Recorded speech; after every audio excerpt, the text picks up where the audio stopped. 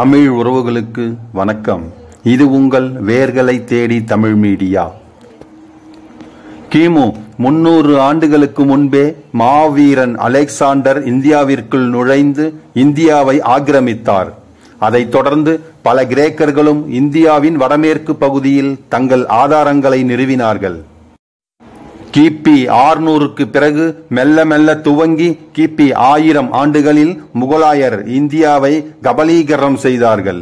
1600களில் வணிகம் செய்ய நுழைந்து 1850இல் ஆங்கிலேயர்கள் இந்தியாவை முழுமையாக ஆக்கிரமித்துக் கொண்டார்கள். இந்தியாவினுடைய வரலாற்றில் ஒரு பகுதி அந்நியர் ஆக்கிரமிப்புக்கு ஆளானதாகவே இருந்திருக்கிறது.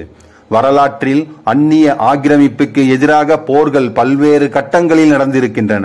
எனினும் ஆங்கிலேயருக்கு எதிரான போர் மட்டுமே சுதந்திர போர் என்று வர்ணிக்கப்படுகிறது.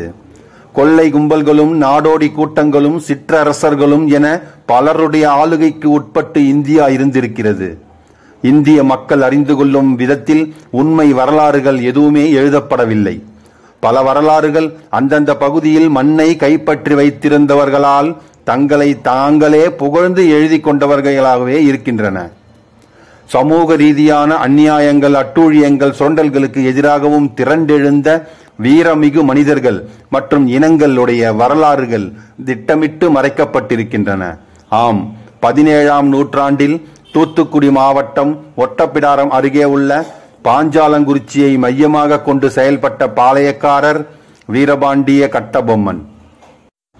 கிருஷ்ணதேவராயருடைய காலத்தில் தமிழகம் 64 பாளையப்பட்டுகளாக பிரிக்கப்பட்டு அவர்களுக்கு வரி வசூலிக்கும் உரிமை கொடுக்கப்பட்டது. 1857க்கு பிறகு ஆங்கிலேயருடைய நேரடி ஆட்சியில் இந்தியா முழுவதும் இருந்தது. அவர்களுடைய பிரதிநிதிகளாக கலெக்டர்கள் நியமிக்கப்பட்டு வரி வசூலிக்கும் உரிமை வழங்கப்பட்டது. ஆங்கிலேய அரசுக்கு பாளையக்காரர்கள் பல இடங்களில் வரி கொடுக்க மறுத்துவிட்டார்கள். வரி கொடுக்க மறுத்த பாளையக்காரர்கள் மீது ஆங்கில அரசு கடுமையாக நடந்து கொண்டது. பாளையங்குறிச்சி பாளையக்காரர் கட்டபொம்மனுடன் இணைந்து ஆட்சி செய்தவர் வீரன் சுந்தரலிங்கம் குடும்பனார். அவர் அளப்பரிய வீரர். பாஞ்சாலங்குறிச்சி அருகே உள்ள கவர்ணகிரி என்னும் ஊரில் பிறந்தவர். கட்டபொம்மனின் கோட்டையை தகர்க்க ஆங்கிலேயர்கள் பதுக்கி வைத்திருந்த வெடிமருந்து கிடங்குகளை தன் இடுப்பில் நெருப்பை கட்டி வெடிமருந்து கிடங்குக்குள் பாய்ந்து வெடிமருந்து கிடங்கை அழித்த பெருமைக்குரியவர் வீரன் சுந்தரலிங்கம். இன்றும் அந்த பகுதி பாஞ்சாலங்குறிச்சி கவர்ணகிரி அருகே பீரங்கி மேடு என்று அழைக்கப்பட்டு வருகிறது. ஆனால் அந்த மகத்தான ஈடு இணையற்ற வீரன் சுந்தரலிங்கத்தின் வரலாறு திட்டமிட்டே மறைக்கப்பட்டது. சுதந்திரத்திற்கு பின்னும் யார் யாருடைய வரலாறுகளோ பாட புத்தகங்களில் பாடங்களாகவும் மணிமண்டபங்களாகவும் அரசு விழாக்களாகவும் கொண்டாடப்பட்டு வருகிறது. ஆனால் தன் உயிருக்கு உயிராக நேசித்த தனது அத்தை மகள் வடிவோடு தன்னையும் சேர்த்து ஆங்கிலேயருக்கு எதிரான போரில் மாய்த்து கொண்ட அவ்வீரரின் வரலாறு வெளிக்கொணரப்படவில்லை. இது போன்ற மாவீரர்களின் தியாகங்களை வேர்களை தேடி தமிழ் மீடியா என்னும் இந்த சேனல் மூலம் உங்களுக்கு தொகுத்து வழங்குவதில் பெருமைப்படுகிறேன். இந்தியாவின் முதல் தற்கொலைப்படை போராளியின் வாழ்க்கை வரலாற்றை தெரிந்து கொள்வதற்கு செல்லும் முன்பு நீங்கள் இன்னும் நம்ம சேனலை சப்ஸ்கிரைப் பண்ணலன்னா சப்ஸ்கிரைப் பண்ணிடுங்க. மறக்காம பக்கத்தில் இருக்கிற பெல் பட்டனை பிரஸ் பண்ணிடுங்க. வாங்க காணொளிக்குள்ள போகலாம். மாவீரன் சுந்தரலிங்கம். இவரது முழு பெயர் கருப்பண்ணன் சுந்தரலிங்கம். பிறந்த தேதி ஏப்ரல் 16, 1770. இவர் பிறந்த இடம் பாஞ்சாலங்குறிச்சிக்கு அருகில் உள்ள கவர்ணகிரி கிராமம், தூத்துக்குடி. பெற்றோர்கள் காலாடி என்ற கட்டப்ப கருப்பண்ணன், முத்திருளி அம்மாள் ஆகும். தனது ஊரில் உள்ள கண்மாயை பக்கத்து பாளையக்காரர்கள் மறித்து கட்டும் பொழுது ஏற்பட்ட சண்டையில் மிக திறமையாக போரிடுவதால் அம்முயற்சி தடுக்கப்படுகிறது. இப்போரை அறிந்த கட்டபொம்மன், அவரது வீரத்தை கேள்விப்பட்ட கட்டபொம்மன் தனது ஒற்றர் படைக்கு தளபதியாக்கினார் இவரை. தனது வீரத்தாலும் மதிநுட்பத்தாலும் சீக்கிரமே கட்டபொம்மனின் அனைத்து படைகளுக்கும் தளபதியாக உயர்ந்தார் சுந்தரலிங்கம்.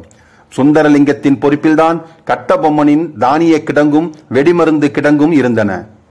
கட்டபொம்மனுக்கும் ஆங்கிலேயருக்கும் முட்டல் உரசல் உருவான பொழுது வெள்ளையத்தேவனும் சுந்தரலிங்கமும் கட்டபொம்மனுக்கு பக்கபலமாக விளங்கினார்கள்.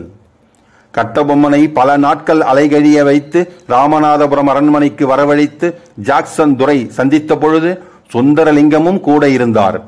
அந்த சந்திப்புக்கு பிறகு பெரும் சண்டையாக மாறிய பொழுது தனது வாளால் பல வெள்ளை சிப்பாய்களை வீழ்த்தினார் சுந்தரலிங்கம். இதையடுத்து கட்டபொம்மனை அழிக்க வெள்ளையர்கள் 1799 பாஞ்சாலங்குறிச்சி மீது படையெடுத்தார்கள். ஆங்கிலேய படை பாஞ்சாலங்குறிச்சிக்கு வெளியே கரிசல் காட்டில் முகாமிட்டிருந்தது. பீரங்கிகள், வெடிகுண்டுகள், துப்பாக்கிகளுடன் வெள்ளையர்களின் படை குவிந்திருந்தது.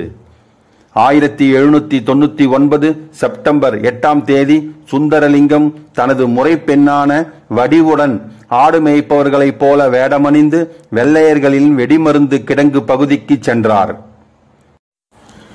தீப்பந்தத்தை கொளுத்தியபடி மாவீரன் சுந்தரலிங்கமும் வீரப்பெண் வடிவும் வெடிமருந்து கிடங்கிற்குள் பாய்ந்தார்கள். பலத்த வெடிச்சத்தத்துடன் கிடங்கு தீப்பிடித்து எரிந்தது. இங்கு நடந்ததுதான் உலகம் அறிந்த முதல் தற்கொலை படை தாக்குதலாகும். மாவீரன் சுந்தரலிங்கமும் வீரப்பெண் வடிவும் இந்திய சுதந்திர போரின் முதல் தற்கொலை படை தாக்குதல் தொடுத்தவர்களானார்கள். அவர்களது வீர மரணத்திற்கு அடுத்த நாள் நடைபெற்ற போரில் பாஞ்சாலங்குறிச்சி ஆங்கிலேயர் வசமானது. தாழ்த்தப்பட்ட வகுப்பைச் சேர்ந்தவர் வீரன் சுந்தரலிங்கம் என்பதால் சுந்தரலிங்கத்தின் வீரம் வரலாற்றில் முக்கியத்துவம் பெறாமல் போய்விட்டது. அதனினும் கொடுமை, அந்த மாவீரனது நினைவாக விருதுநகர் மாவட்டத்தில் ஓடும் அரசு பேருந்துகளுக்கு வீரன் சுந்தரலிங்கம் போக்குவரத்து கழகம் என்று கலைஞர் கருணாநிதி பெயரிட்ட பொழுது அதை பொறுக்க மாட்டாமல் ஆதிக்க சாதியினர் அந்த பேருந்துகளை ஊருக்குள் வரவிடாமல் தடுத்து தீயிட்டு கொளுத்தியதும் பெரும் சாதி கலவரத்தை உருவாக்கியதும் தமிழக வரலாற்றில் அவமானகரமான கருப்பு பக்கங்களாகும். மாவீரன் வீரபாண்டிய கட்டபொம்மனின் வரலாற்றை பேசும் மக்கள் மாவீரன் சுந்தரலிங்கனார் மற்றும் அவரது காதல் மனைவி வடிவு அவர்களுடைய தியாகத்தை பேசுவதே இல்லை. யார் மறந்தாலும் இவர்களுடைய தியாகத்தை நாம் மறக்க மாட்டோம் என்று கூறி விடைபெறுகிறேன். இந்த காணொளி உங்களுக்கு பிடித்திருந்தால் லைக் பண்ணுங்க, ஷேர் பண்ணுங்க, மறக்காம உங்கள் கருத்துக்களை கமெண்ட் பாக்ஸ்ல கமெண்ட் பண்ணுங்க. நன்றி, வணக்கம்.